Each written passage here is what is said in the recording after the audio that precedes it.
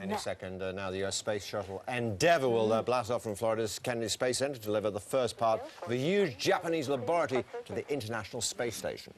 We are about to... Oh, that is it. Is that, Yes. that is live in Florida for this liftoff.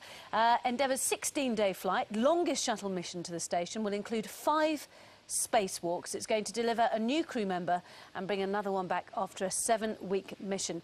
And one of the things they're going to do is they've got this massive 2-armed robotic system named as Dexter that they're going to do all sorts of exciting things to. Like what, do we know? Well, it's something to do with robotic arm to handle smaller components, like you know, so you'd have to have a space astronaut going out and kind of Oh, we've got the fiddling countdown. about with his long robotic arm. There's 5 Americans, 1 Japanese and 1 British person. They're all going up, and then 1 Frenchman's coming back while 1 American is staying out, which his name is Garrett Reisman. Sorry, it's my eyes. You get excited about these things, Quentin? I do. I love... Carrot, I'm excited. Yes. Do you know what? I've got an eye infection, so it's sort of my eyesight's a bit blurry this morning. It looks like Carrot, but it's actually Garrett. Yeah. And it's his first space flight. Yeah. He's going to be performing a spacewalk, and he returns allegedly May 25th. So that's all very exciting. There we are. We're about to take off. What are we down to?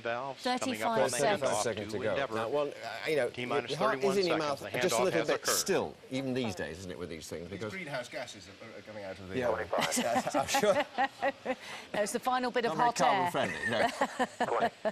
No, but your heart is still in your mouth, and you do feel for these guys. They're very brave indeed to even contemplate it. When you consider that there are still very few people who've actually been to space, and particularly doing spacewalks. There we go. Right, let's listen to the countdown.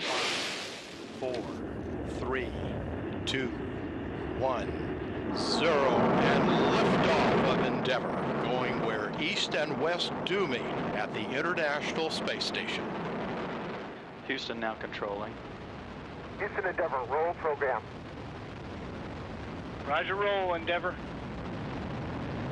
The roll maneuver is complete. Endeavour is in a heads-down position on course for a 51.6 degree, 136 by 36 statute mile orbit. The Florida coast gets an early sunrise as Endeavour heads out on a course to intercept the International Space Station in a day and a half.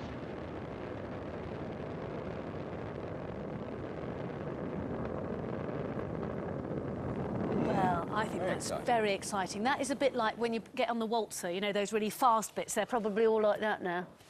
I think it might just be a tad more exciting than even doing lots of... I know what I mean, though. Yeah, it's we like get sort of your the drift. G-forces you get.